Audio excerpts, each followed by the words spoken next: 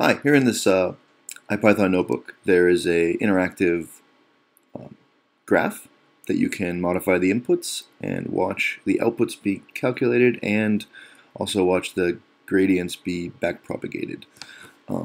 So if we take here, we can take one of these sliders and just move it around.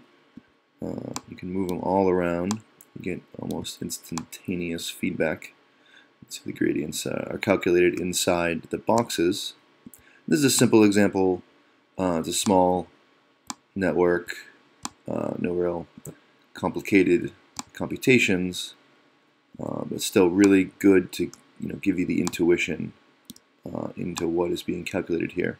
But with this approach, you can also make a more complicated network like this one, where we have x2 involved in 3 computations, as well as x0 being involved in 2, and both being kind of accumulated here.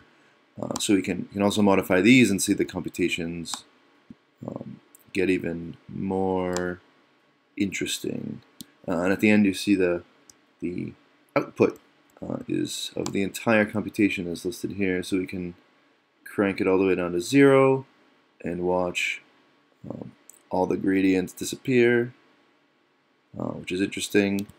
And yes, that's the basic workings of this. So you just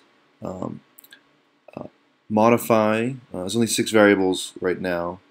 You can put any function here, any arrangement of those 6 variables you want, with any activations or operations that are supplied with MXNet, and then it will give you this graphic here, which is great for presentations.